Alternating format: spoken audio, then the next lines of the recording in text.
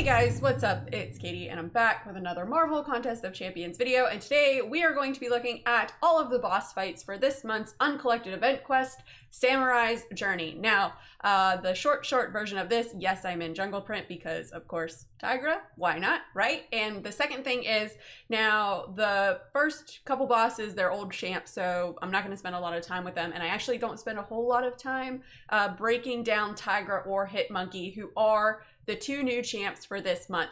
But stay tuned because later on I will be going an in-depth breakdown of both Tigra and Hitmonkey in two separate videos. So if you're looking for information for that, you know, just wait a little bit and videos will be coming out of that soon. All right, so let's get into it, shall we? So the first boss that we come across is Venom the Duck, and the main one of his nodes that I want to point out is this the rich get richer. So basically, whichever champ has more unique buffs is going to gain 9% of a bar of power every second. The more power he has, he's going to gain Fury, precision, and if he's at 3 bars of power, he's gonna gain cruelty, excuse me. Now, with all of the node interactions, he's gonna gain his buffs very quickly. So bringing in a mystic champ to nullify or a heavy hitter is a good option. All right, so the second boss that we come across is Yondu with Tech Ascendancy. So you're going to want to bring in a tech champ for this fight. And the reason for that is because tech champs increase their attack by 40%. Now, cosmic champs increase their attack by, I think it's 25%. And then mutants decrease their attack by 40%. So not that you really want to bring in a mutant here regardless, but you also want to make sure that you bring in a bleed immune because he does have bloodletting. So his bleeds are going to do way more damage, which is why I brought in Sentinel here. Now he has Arc Overload and Indomitable, so you can't reverse heal him. You can only heal block him. So sorry, your voids aren't gonna work, but Warlock would be a great option for this. Really anyone who can isn't going to get a bleed on them.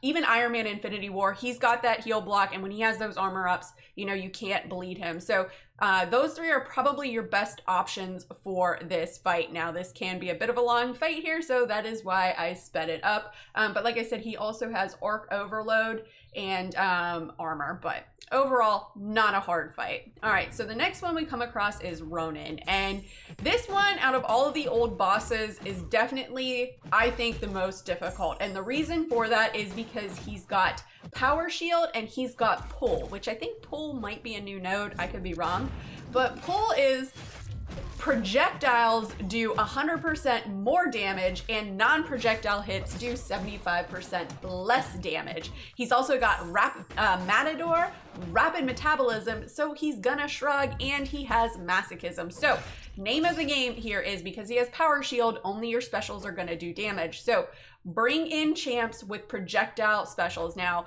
I think his special 1 is easier to dodge than his special 2, but I'm not quite used to Ronin specials still. I don't fight him all that much. So this is kind of a sloppy fight, but Domino is a good option. Havoc would be another great option. Storm Pyramid X.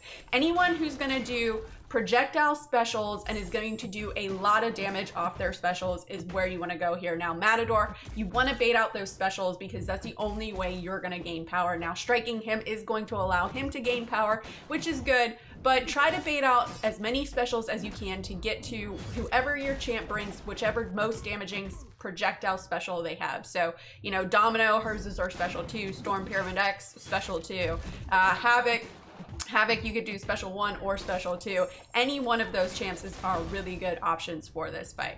All right, so now we're on to Hitmonkey, who is the newest of the two bosses, and he's got no hit mercy, so he gains a cruelty buff each time he is knocked down. So if you don't knock him down, you don't really have to worry about that. And then he's got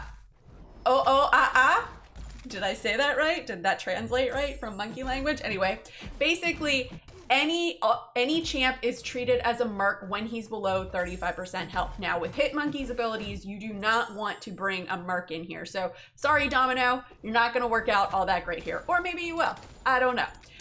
So basically he's gonna activate both his Assassin's Cunning and Primal Rage. He also has Safeguard, so bringing over any champ that does a DOT is going to be super beneficial. Rolling Thunder, Special 1 Bias, and Feats of Power. Now, Feats of Power, Venom the Duck had that as well, so but you definitely want to bait out his special 1. It's pretty easy to dodge. His special 2 can be, let's just say I would probably not be the best to dodge it. It's pretty difficult to dodge, I'm not gonna lie. Tigra could potentially do it. So if you have a Tigra, she could potentially be an option here. So, but you're gonna take a look at it right here. The special 2 is coming in. It's pretty cool. It's very much like John Wick Punisher-esque. So I like it. I do like that special 2 off of Hitmonkey. But overall, he's not a hard champ to fight. Okay. So now we're moving on to Black Widow Clairvoyant with Curse of Death. So at 20 Clairvoyance charges, she gets the Death Touch, so don't get hit. And then she's got Imminent Clairvoyance, so every 3 seconds she gains a Clairvoyance charge, meaning she's gonna hit that 20 relatively quickly. She also has Burden of Might, Shifting Immunity, and Enhanced Special 2, and Recovery, which makes sense for the recovery with Claire with the Enhanced Special 2. So now Red Hulk. Red Hulk is like my go-to when fighting Clairvoyant, but really any champ that can put, that, you know, can hit pretty hard is going to do well against her. The Shifting Immunity is going to be a little bit difficult to work around, but if you can work around it, then you should be fine. All right, and now we're moving on to Tigra, and she's got Feline Ferocity, so both her Primal and Huntress senses, the duration of those is increased by 75%. She's got Power Snack, and I thought this is pretty funny, and it interacts with the node, another node too. So every 7 seconds, the next buff triggered by you is immediately nullified, and she gains 50% of a bar of power.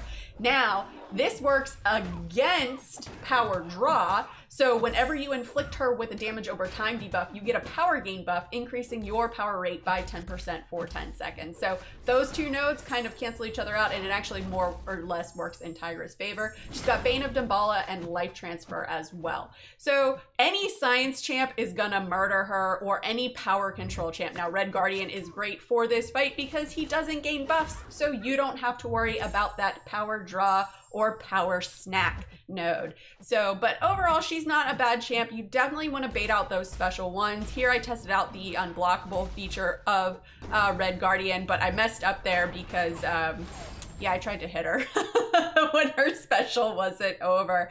But any champ, any science champ is gonna work well.